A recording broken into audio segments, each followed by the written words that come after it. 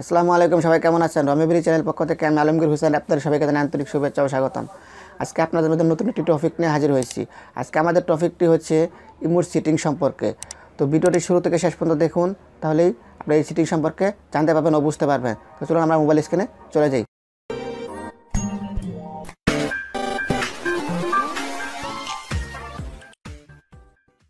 ইমোর এই গোপন সেটিংসটি দেখার জন্য আমাদের ইমোর হোম পেজে চলে যেতে হবে।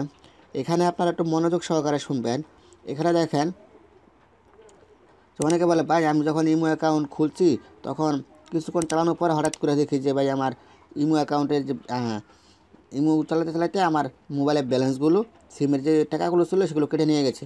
এটা কেন হয় সেটা আজকে এখানে ভিডিওর মাধ্যমে আপনারা বুঝতে পারবেন। তো একটু খেয়াল করে দেখেন, উপরে ইনভাইট ফ্রেন্ডস নামে একটি অপশান আসছে।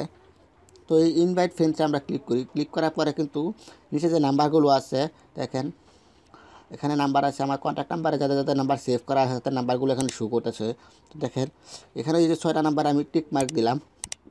এখন যদি আমি নিচে দেখেন, নিচের ডান সাইডে কোনায় তীর নোটে আছে, হ্যাঁ, সবুজ বৃত্তের ভিতরে, এখানে যদি আমি ক্লিক করি তাহলে কিন্তু এই 6 জনের নাম্বারে কী হবে, 6টা ইমেল মেসেজ চলে যাবে, যার কারণে আমার প্রত্যেকটা SMS-এর জন্য 2 টাকা 30 পয়সা বা 2 টাকার উপরে আমাকে দিতে হচ্ছে।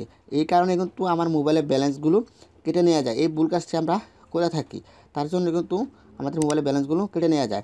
তো আশা করি এই ভুল কাজটি আর করবেন না, আর এটা করার প্রয়োজন আমি মনে করি না। কারণ দেখেন ডান সাইডে কন্ট্যাক্টে যদি আমরা ক্লিক করি তাহলে এখান থেকে দেখেন আমার এখানে কিন্তু ইমোর যত যাদের যাদের আমার কন্ট্যাক্টে যাদের যাদের নাম্বার সেভ করা আছে তাদের ভিতরে কাদের কাদের ইমো অ্যাকাউন্ট আছে সবার কিন্তু এখানে শো করতেছে।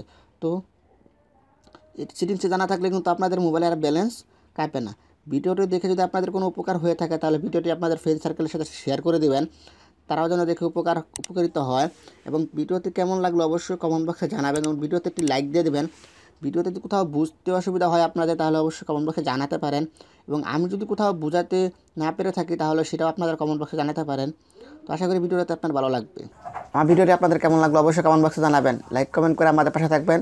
আমার চ্যানেলে এমন নতুন নতুন ভিডিও পেতে চ্যানেলটা অবশ্যই সাবস্ক্রাইব করবেন এবং ভিডিওটি সবার আগে আপনার মোবাইলে পেতে পাশের বেল বাটনটি বাজিয়ে দেবেন। আর আপনাদের যদি কোনো বিষয়ের উপর টপিক দেখার ইচ্ছা থাকে তাহলে অবশ্যই আমাদের কমেন্ট বক্সে জানাতে পারেন, বা আমাদের ফেসবুক পেজ আছে, পেজের লিঙ্ক আমি ডেসক্রিপশন বক্সে দিয়ে দেবো। ওখান থেকে আপনার যে ফেসবুক লিঙ্কে ক্লিক করে ওখানে যে আপনাদের মতামতগুলো জানাতে পারেন যে ভাই আমি এই বিষয়ের উপর টপিক দেখতে চাই, আমি চেষ্টা করবো আপনাদের সেই টপিক নিয়ে হাজির হওয়ার জন্য। তো আজকের জন্য বিদায় বন্ধুরা, ভালো থাকবেন, দেখা হবে নেক্সট কোনো টিউটোরিয়ালে। আসসালামু আলাইকুম।